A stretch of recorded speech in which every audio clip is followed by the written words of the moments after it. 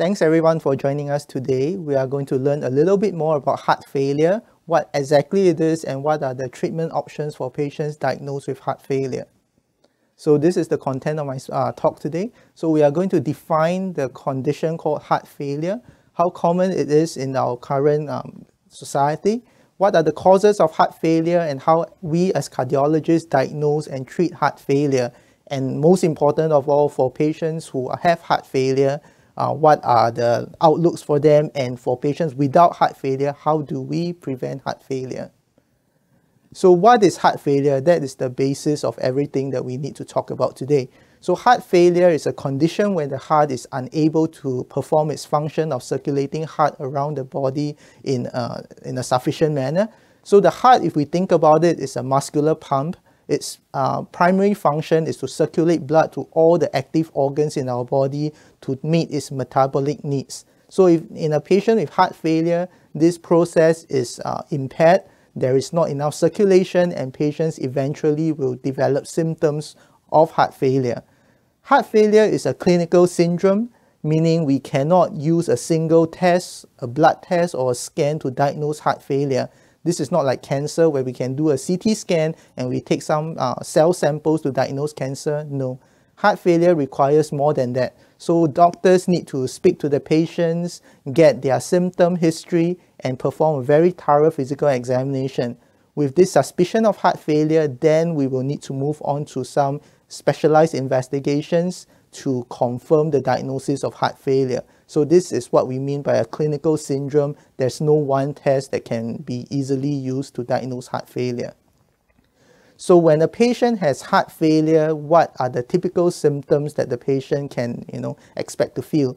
The most common thing that they often tell us would be effort intolerance. What does that mean? So effort intolerance means a worsening of his exercise capacity, exercise capability. Many of my patients tell me that they used to be able to walk 2-3 bus stops without any major issues. After their onset of heart failure, they find it even very difficult to complete half a bus stop. To get to one bus stop, they need to stop 2 to 3 times. That is what we mean by effort intolerance, and they can present as breathlessness, commonly breathlessness, or patients can just feel very tired when they walk the distance. Then there is also a very common symptom called atopnia or inability to lie flat. Heart failure patients have very, very sensitive lungs. So when they lie flat, the lung pressure actually increases and they feel extremely, extremely uncomfortable. And some patients describe to me as if they are drowning in their own breaths. So that is what many heart failure patients describe to us. And of course, with the heart being very poor, there's poor circulation to all the major organs, including the intestines. Patients often have loss of appetite. They are very, very, hungry, but they are not able to eat much. Small amounts of food make them very, very nauseated.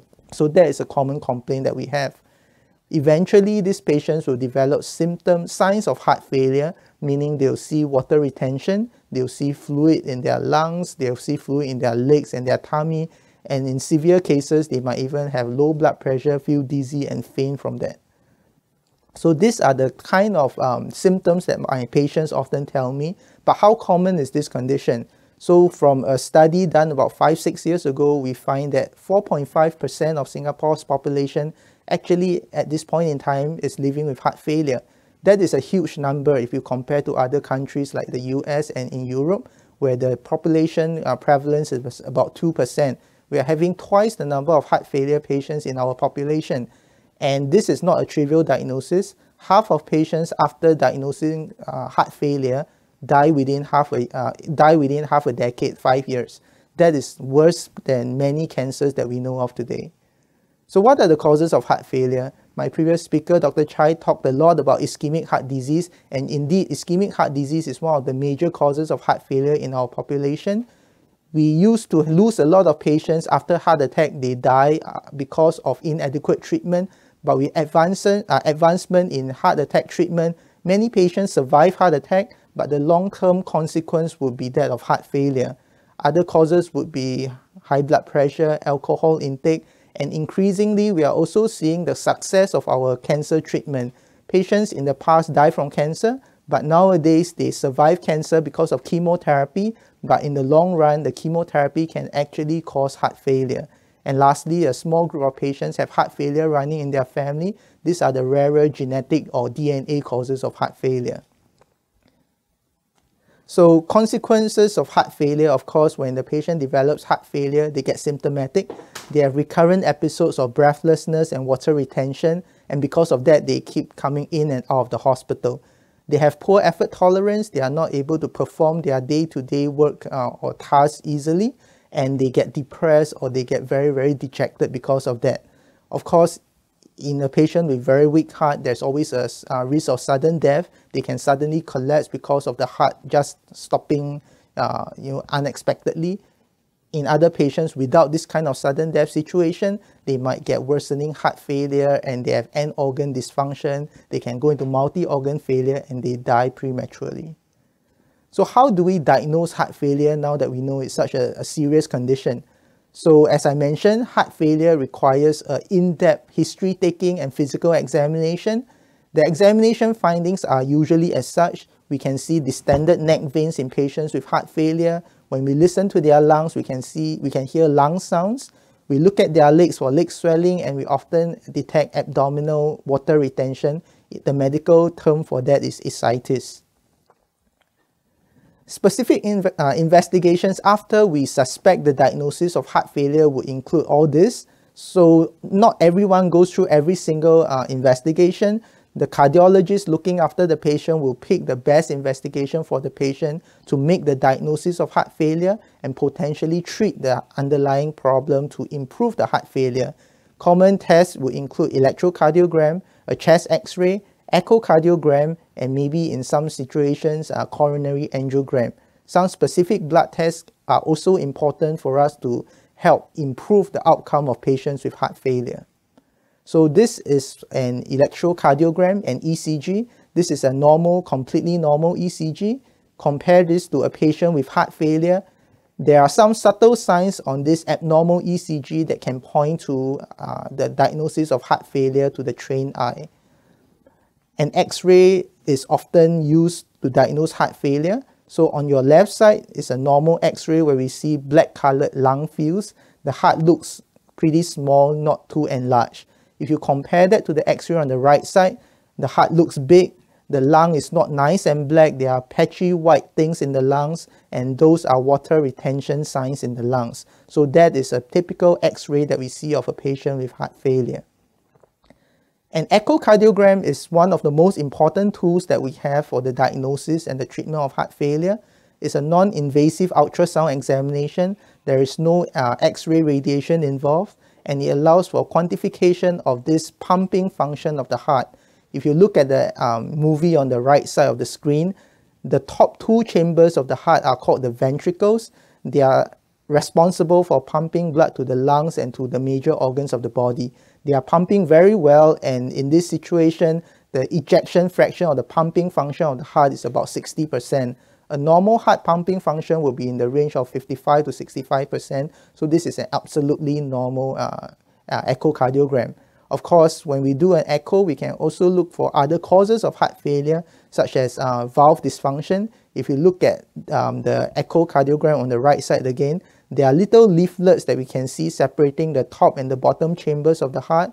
Those are heart valves, and if they are dysfunctional, they can lead to heart failure, and an echo can tell us this information. Of course, there are some people who are born with abnormally thick heart muscles. They can also be the cause of heart failure.